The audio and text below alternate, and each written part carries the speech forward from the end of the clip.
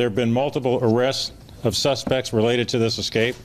We filed charges against one defendant, Loc Ba Nguyen, for smuggling weapons into a correctional facility, sending an article useful for escape into a prison, aiding a prisoner's escape, and the personal use of a knife.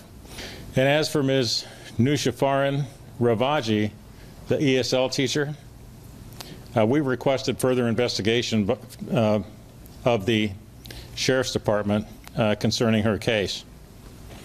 At this time, we have insufficient evidence to charge her with any crime.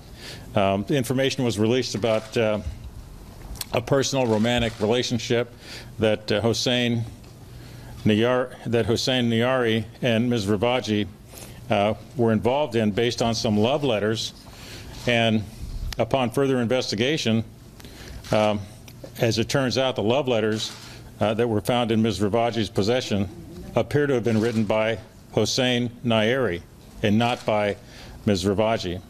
I understand it's pretty common at the jail. If somebody does speak a foreign language, and they can possibly justify taking ESL classes, they do, because it gets them out of the routine of sitting around in the cell.